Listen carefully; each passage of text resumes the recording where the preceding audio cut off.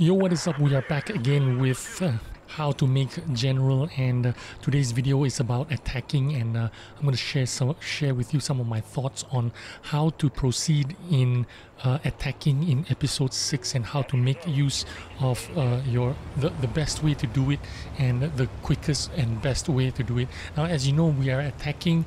What you need to do is do a lot of damage and put yourself inside the cap circle.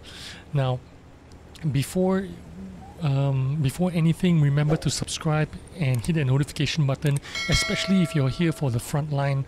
If you're here for the mod pack videos, it's going to be very useful for you when you get a notification for those updates. Now, we are in Bravo Cap, and Bravo Cap is one of the easiest one of the easiest objective to cap. Now, saying that, usually the first 3 tanks that go into the Bravo Cap usually die. Now, you can go into the Bravo Cap if there are 5 of you. If there are 5 of you, you are more than likely to be successful in capping. But I like to play the safety game, and this is my insurance policy. I come into the eastern side of the Bravo objective, and I snipe along the line that those guys that are trying to flank around the sides of the Bravo Cap. Now, and this is what I'm doing. I'm shooting across to shoot those guys. Those guys. What I'm going to do is melt them down first before I go into the Bravo capture. Now, also on the ledge of the Charlie objective, you can see those guys are going to be protecting us, or providing the overwatch. If anyone is coming from this side to come and push to us, those guys on the ledge are going to snipe them down. Now, this is very important because I want to be aggressive, but I also don't want to lose my tank early in Bravo. I want to cap it out. I want to earn as much capture points as I can, but I also don't want to needlessly YOLO in there and lose my tank. Look at this guy, he's already there. If I was one of the 3 or 5 guys that went into Bravo capture circle, I would have most likely died to that a defender. Now, you see me now approaching the Bravo cap, and why am I going the long way around instead of driving straight to it? This is why I'm using this house to keep myself in between, keep this house in between me and those guys shooting at us, so that I can approach safely into the capture circle without getting damaged. And this is the line that you take. Unfortunately, I got surprised by this guy. I didn't see him coming, and I got stunned by him. Fortunately, he didn't penetrate me, but that's okay. I only took a little bit of damage and I'm safe in here. Now, I might not have been the first guy to arrive in the capture circle, but needless to say, nevertheless, I'm still here and I'm still going to earn a lot of capture points. Now, the first objective is going really well for me. I'm going to earn a lot of capture points from this, but it's going to go a bit sour from this moment onwards.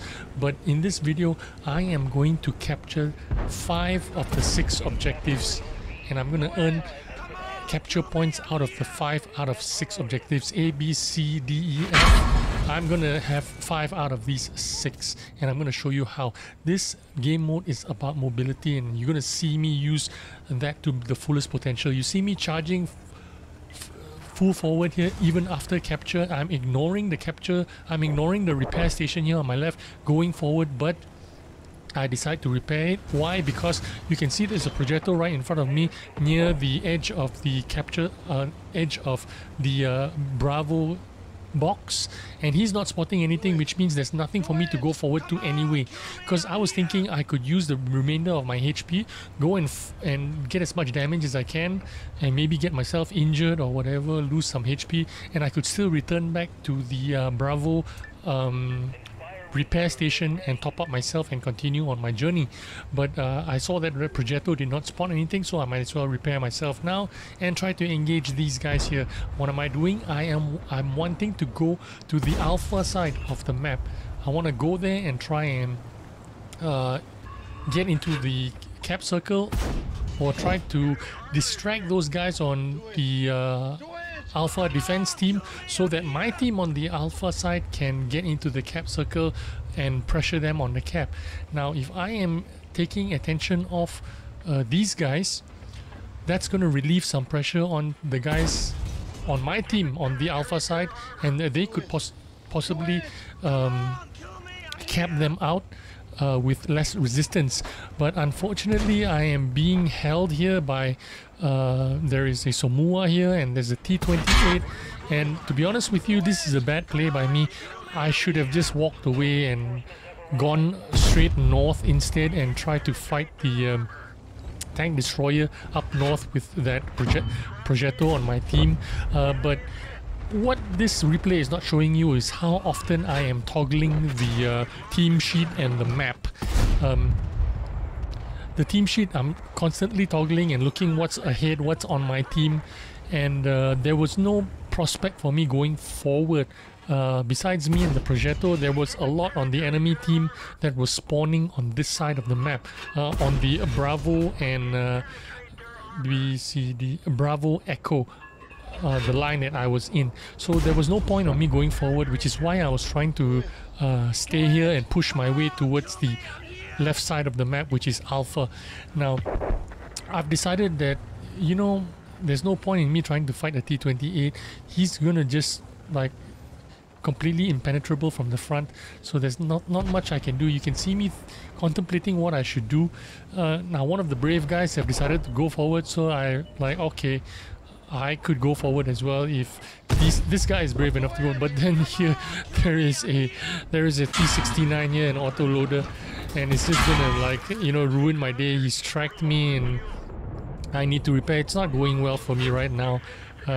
It's gonna turn out to be like a very normal game for me. And now I'm getting shot by, like I said, there was a lot of enemies on my side of the map and there was no point for me pushing forward, and I can't even see him sniping at me. That EBR is invisible to me. So finally I've crossed over into Alpha. The T28 has reversed back and I'm trying to get into the cap circle, but as you can see, my teammates in Alpha have already gone into the capture circle and they're already capturing it. So which means I've just wasted all my HP here doing nothing, fighting a T28 which I could get no damage out of. I got 1 or 2 shots, but that's about it. Now I'm really frustrated here and really upset with myself, and now I'm trying to head to the repair station. I tried to shoot this SU-130 trying to run away, but I didn't even get him. Now I want to get to the repair station as quickly as possible, try and top myself off, but I get shut down by a RHM Borsig that was sniping me as he was running away or retreating. And what do I need to do now? Alpha and Bravo have already been captured. Looks like the only viable place for me to go is Charlie. I could, well, Alpha is completely shut down and Echo is there. There's no one in Echo for me to push forward to, so the only viable option right now is for me is in Charlie. And remember what I said about mobility in this game. This isn't a very mobile tank. When I talk about mobility, I'm talking about the option of switching sides, changing positions, giving up your tank either unintentionally, like what happened to me, I died, or intentionally by hitting the J button and abandoning your tank. I am using my option of mobility, switching tanks and switching flanks. Now I'm on Charlie, and what I want to do with this caernarvonAX X is get into the cap. Now this is a a tank that I got out from the black, what was that, black market mode, and I got 9 million credits and I bought this tank. If I wasn't in this tank, I would be in the Tech 3 caernarvon, the tier 8 version. Why I'm taking this tank instead of the Defender? Why? Because this tank can shoot a lot faster. I can defend myself against fast tanks that would YOLO me or rush me. LT-432s, EBR-75 links, they would circle around the cap circle and try to shoot me in the back. I could defend myself because this reload time is like 5 seconds, whereas a Defender is going to take 8-9 seconds to reload. It's really hard to defend yourself in a Defender. Yes, you have better armor, but it's a trade-off, you know. I have less capable armor in my caernarvonAX X, but I have a reliable gun that can reload quickly. Now, I'm not going to get into the capture C, objective C on my own. I need to wait for some backup, and here I have some backup. The FV4202 is here, but that's not enough. This is a medium. FV4202 is a medium tank. It does not have a lot of armor. I need some meaningful tanks to come and join me and get into the cap circle. Here is a Projectile 46 joining us, but that's not enough. 3 of us is not gonna do. I'm getting a little bit frustrated here because we are not advancing. I am clicking the map furiously. In order to capture Charlie, you need to push on 2 fronts, on that left lane and straight into the C objective with the heavy tanks. You need to push on 2 fronts, and that's the only way you can successfully capture C. Now, I have no confidence at all in these 3 guys capturing it. I think they are going to die, which is why I'm sitting behind here. But I can see on the eastern side of the map, you can see those guys, medium light tanks pushed forward, and I have artillery strikes on me. I'm gonna strike that corner, and I see those guys on the eastern side pushing forward, pushing those snipers on the right side of the map, which gave me confidence to push forward. So I'm pushing straight forward here, and the IS-3 is a serious tank with serious armor, and so is my tank. I can tank some armor, absorb some armor, and do a little bit of capture. Hopefully I can survive this barrage, which is my intention. And me pushing forward and the IS-3 pushing forward has inspired some of our teammates to push forward as well, and because of that we are successful in capturing. Now, every time I capture, I'm sharing the capture points with my teammates, but I seem to be gaining about half a rank every time I successfully capture with my teammates. Now, at this point, it is a good time for me to abandon the tank because it has served its purpose by capturing C. I can abandon it and switch, hold J for 15 seconds, wait for another 25 seconds, and switch to another tank, switch to another flank, or switch to a quicker tank. But why am I staying in this tank? Well, I'm going to show you in a minute, because I'm going to click on the map and show you what's going on in the map. Now, what this replay isn't showing is how many times I click on the map and how many times I click on the team sheets. What you see when you see the map showing up and the team sheet showing up in the replay is because I'm actually manually clicking it while I am recording this replay, just to show you what's going on in the map. Now, I'm going in the repair station, repairing my tank, and I'm driving straight to Foxtrot to cap it. Look at the map. Alpha Bravo Charlie is capped. Delta Echo, that's where all the enemy is. And why is all the enemy there? Because I'm checking the team sheet all the time. Like I said, I check it a lot. Check the team sheet and check the maps a lot if you want to have situational awareness and know and make the correct decisions. Here you go. I'm trying to show you there that I was clicking on the map and the team sheets. You saw that there were only 3 guys on the enemy team here, 3 or 4 guys on the enemy team. One of them is dead. So there's no one defending this flank, which is why I stayed in this tank, because I would have taken 15 seconds and plus another 25 seconds to abandon this tank and switch to another tank. So I might as well stay in this tank and just drive forward. You don't even see me taking evasive measures here. Normally you would go into that, that little drain there on that right side to stay hull down or stay hidden. I'm just driving straight in the open into the cap circle because there is absolutely no one there, and whoever is there can't really kill me, can't really damage me, or can't really stop me from capturing. Now you can see all the medium and quick tanks have already gone into the Foxtrot objective, and I'm one of the last ones to get in there. I'm going straight in. Now, I didn't mean to push this guy out of the way, but I need to get into this corner, and I want to use my body to protect the rest of these guys behind me. I'm side scraping against the left side and the right side, which is why I'm parked precisely this way. I'm parked this way for a purpose, because I'm angling myself against these guys, which wasn't enough angle, so I'm turning myself a little bit more to angle against the Samoa and the SP1C. But right now, if I'm angling against the guys on my right, I am kind of like opening up myself a little bit to the guys on my left. But I have to take that chance.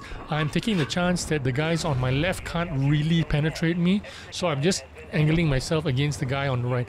Now that I've captured and earned another half a rank here to get into captain, half a captain anyway, I need to abandon my tank right now. But why am I not abandoning my tank? I want to make use of, see if I can shoot this T-34 and kill him and get a little bit of damage before I abandon this tank and move into the next objective, which is Delta or Echo. Now, like I said, I was going to get a general in this game by capturing 5 out of the 6 objectives. Now, you saw me capture already Bravo, you saw me capture Charlie, and now you see me capture Foxtrot. This is already 3 cap circles that I've contributed to. Now, I've not killed myself yet. Why? Because there is a Somua here, which maybe I could get 1 or 2 more shots in, even though I'm ammo racked. I've turned on the Inspirer on. Maybe it will help me with my reload a little bit, but it's still very slow. But he's dead. Now I am positively hitting the J button. I'm going to stop the tank, hit the J button and kill myself. But then, oh my god, the artillery strike turns on, so I might as well use the artillery strike and try to bomb something. Now I'm hitting the J button and wait for 15 seconds to abandon my tank and hopefully get into a quicker tank, get into a different flank, and try to contribute more into this game. Now I am halfway into Captain, which isn't really working out for me, to be honest with you. I want to be rank Major right now if I could, but unfortunately I'm still rank Captain. I'm a little bit nervous here, and I can't really fault myself too much because in this game mode I am actually going for credits. I'm shooting a lot less premium shells because I am already in Prestige 6 at this time. I'm already, you know, I'm keeping up with the game. I don't need to catch up with the game, so I don't need to shoot a lot of premium shells to make sure that, you know, I rank up quick as I can. But if you are behind in Prestige 4, Prestige 5, you are way behind. You need to rank up quickly as possible, so you need to shoot a lot of premium rounds. Fortunately, I'm already caught up, so I don't need to shoot any premium rounds. I can just shoot my standard AP shells. Now look at me here. There's no one here because I was looking at the team sheet and I was looking at the maps and I know where everyone was. Get into my EBR, immediately start capping.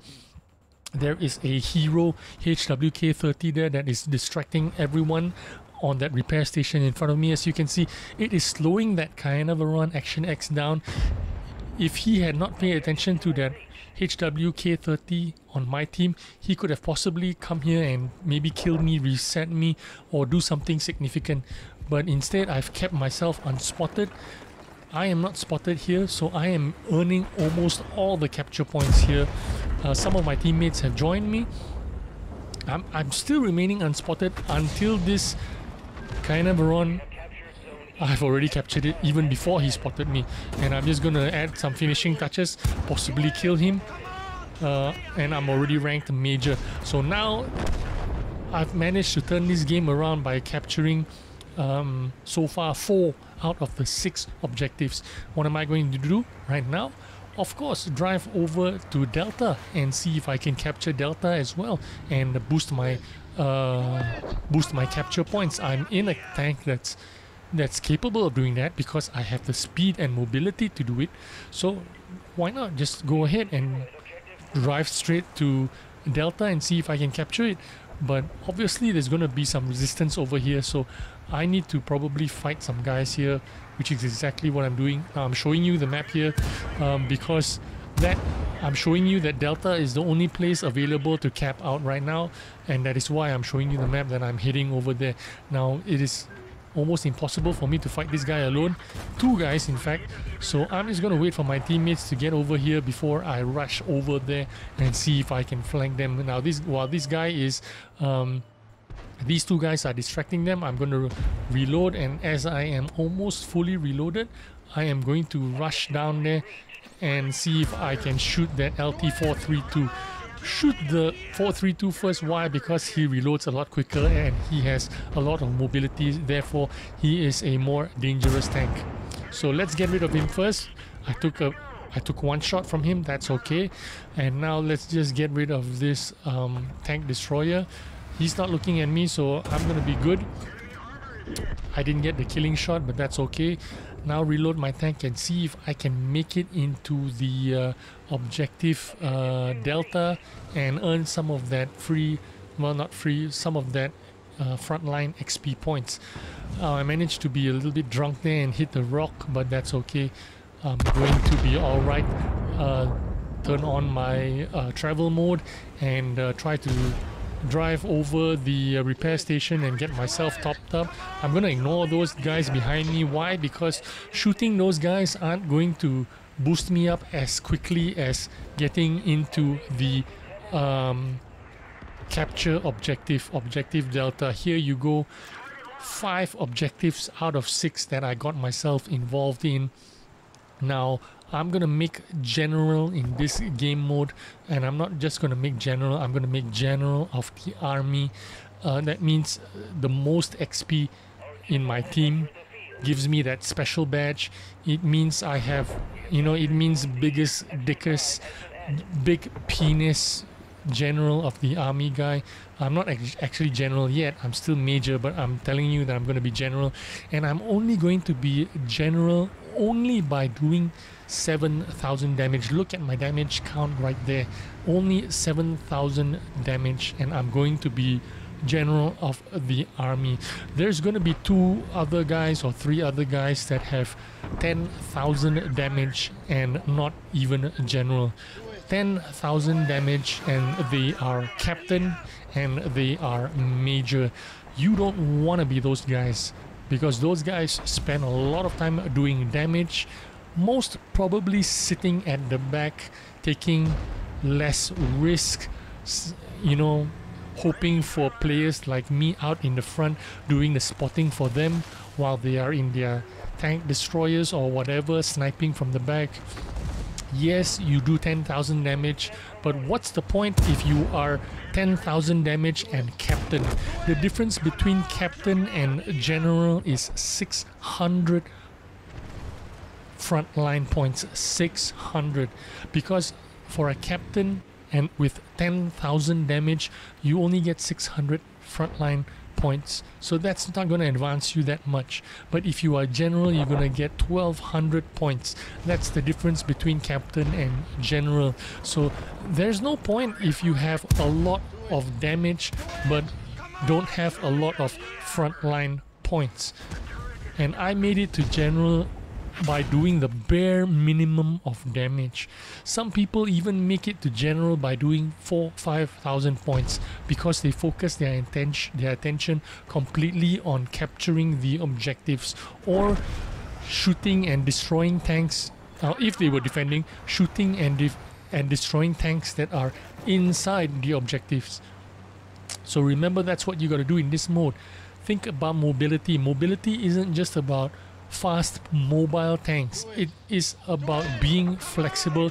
It is about situational awareness, being aware of what's available on the map for you to attack. Even I applied mobility even when I was in a heavy tank, a caernarvonAX X. Even when I was in that tank, I was able to apply that mobility mentality because I switched into the tank, got into the Charlie objective for the sole purpose, of earning those capture points from the Charlie objective. No doubt I took a lot of time accomplishing that because I had to wait a long time for backup to arrive before I could capture Charlie, but I still made it and I still got there. Now I'm going to take almost the entirety of HP of this poor lowy lover, whatever you want to call it. This kind of tank is not great for this kind of purpose, for defending in this kind of open positions. I'm going to circle jerk this guy and he's going to have nothing that he can do about it. So I'm already general. What am I doing right now? I am not conserving my HP. I am not trying to hide at the back. I am not trying to be a sniper. I am using my HP, putting myself out there, spotting for my team, trying to get as much damage or as much assisted damage as I can, shooting any guy for myself as I can. Why? Because I'm already general. I cannot go any higher. You know what I mean? I cannot earn any more extra points than I already have. I've already secured 1,200 frontline points, so I might as well just try to secure as much damage as I can, as much assisted spotting damage as I can, put myself out there. I've already accomplished what I want. The game, you know what I mean? The game is not yet ended, and I'm very secure in my position. I'm confirmed general. If I'm lucky, I could be general of the army. General of the army, I don't think earns me any extra experience or HP or anything like that. I'm not sure about that. I'm not 100% sure about that, but I don't think it does. It just gives me an extra nice shiny badge and makes me the guy with the biggest penis on the team. So what I'm doing is just YOLOing forward. Since I'm already general, just push forward, trade my HP and try to get some HP with my HP. Now remember, even if you are in defense or in an attack team, always trade your HP. If you're in a medium tank and you have 1500 HP, try to do 1500 damage and lose half your HP. Lose half your HP while doing 1500 damage. That is a good trade. Then you run away and go to the repair station and repair yourself and rinse and repeat, do it all over again.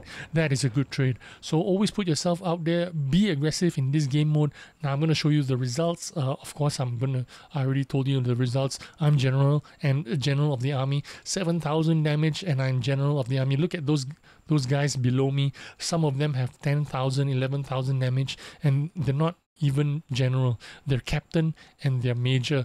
What a shame. Don't be that guy. Don't be that guy that just does a lot of damage but not pushing yourself to rank up, because this game is about ranking up. It's not about doing a lot of damage. There's no point if you do 10,000 damage and just rank captain. Try to rank yourself up by earning those frontline points. Thanks for watching this video. I hope you gained some insight into how to make general. I'll see you on the next video. Bye bye.